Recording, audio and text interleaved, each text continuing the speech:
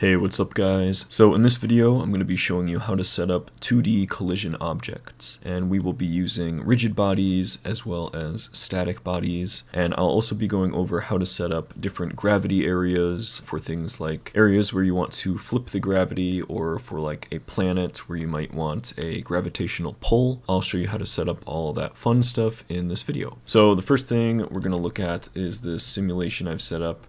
So if I run the game, we have some boxes and they'll basically just drop, and these can obviously be interacted with in-game and pushed around as physical objects. Now the setup for this crate is a rigid body 2D node, and we're actually going to create our own one of these. So I'm going to make a new scene. We're going to select other node, and I'm going to search for rigid body 2D, and I'm going to create a ball. So I'm going to rename this to ball, and then we are going to need a collision shape. But first let's add a sprite. So I'm going to select sprite, drag in my ball texture, zoom in here a bit, and now I can add a collision shape as a child of the ball, so we're going to do that as well. And in the shape property, I'm going to define a new circle and just set it to the size of the ball, and we're going to save this as a scene. And then if I go back into my main world, I can go into my objects folder and instance this new ball, duplicate this a couple times, and then go ahead and run my simulation, working correctly. So that's pretty cool, but what if you wanted to add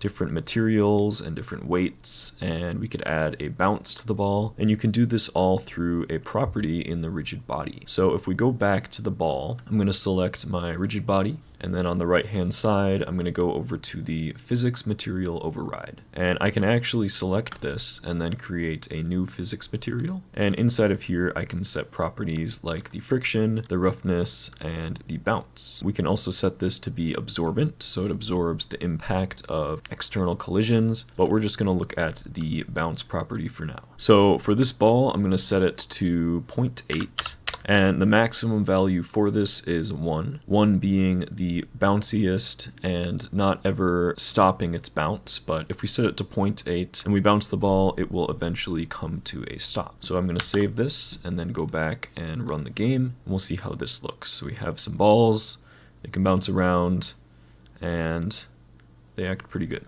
Now, they are a bit heavy, and that is because the mass is automatically set to 1. So if we change the mass a bit, maybe we set it to 0.4, and we run this again, you can see how this immediately affects the balls, and they bounce a bit more now. All these values can be edited to create your desired outcome for your physics, and you can also change the gravity of the entire project by going up to your project settings, and then scrolling down to the physics, and going to 2D, and then simply change the gravity of your entire project.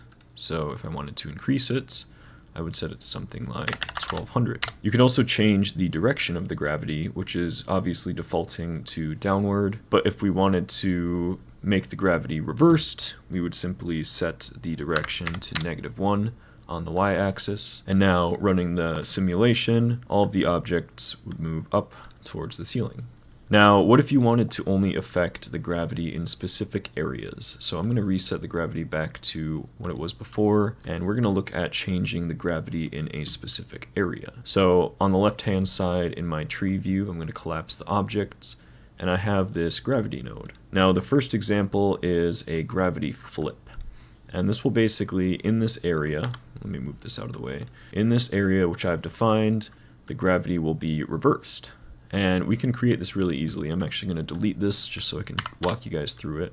But all you would need to do is add an area 2D node, and we are going to drag this where we want it, maybe right here. And then as a child of this area 2D, we simply add a collision shape and create a new rectangle shape inside of here. And then we just set the area we want it to cover, like so. And then back on the area 2D node, we go into the gravity folder, and where it says space override, we're going to set that to replace, and we're going to set the direction to up, which would be -1, and the amount of gravity we're going to apply in this area is going to be 980, which is the project's default. So if I go ahead and run this, any objects that land in this area will basically be launched up until they're outside, and obviously they keep just falling into it and they stay above. And we can visualize this easier if we go to debug, and enable visible collision shapes. Go ahead and run this again, and you can kind of see what's going on in a more in-depth view. Now the last example I set up is creating a planet with a gravitational pull, and this will account for like orbital velocity and all that fun stuff. Now for the planet, I have created this entire setup, but I'm going to delete this and walk you guys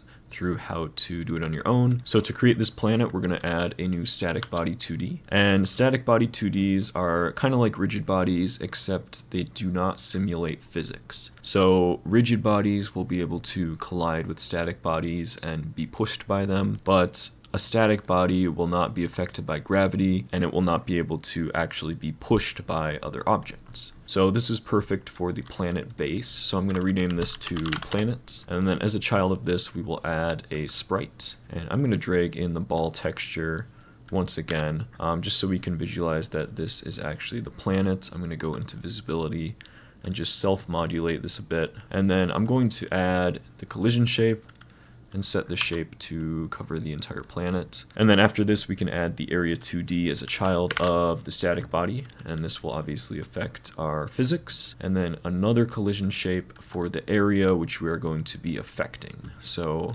this will be a circle, right, for the gravitational pull, and this one will be pretty big, so I'm going to make it about this big. And then once again in the area 2D node, we're going to go into the gravity tab. Space override is going to be replace, and then we're going to set the point property equal to true, and we're going to say the point center is going to be at 0, 0, and the point unit distance, this basically defines how far away from the center of our area that the gravity is at 100%. So since our planet is pretty small, we really don't have to worry about this, but if your planet was larger, you would want to set this distance up so that the surface of the area would be at 100% gravity on the surface of the planet, and this will kind of just adjust the pull to reflect your values a bit more conveniently, but we're not going to change that. And then we can also change the gravity once again, and I'm going to reduce this to 500. Now let's just place the planets over here, and if I go ahead and run this simulation, you can see that our objects will now get pulled towards the planet if they are within this range, and this is pretty neat.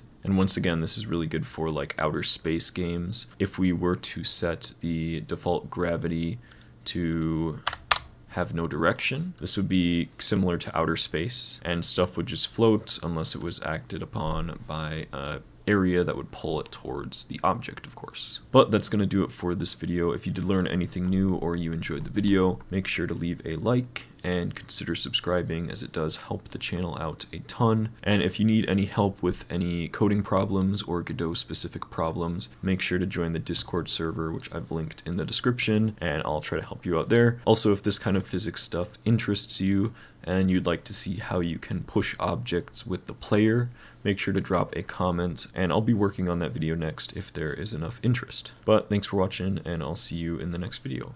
Bye.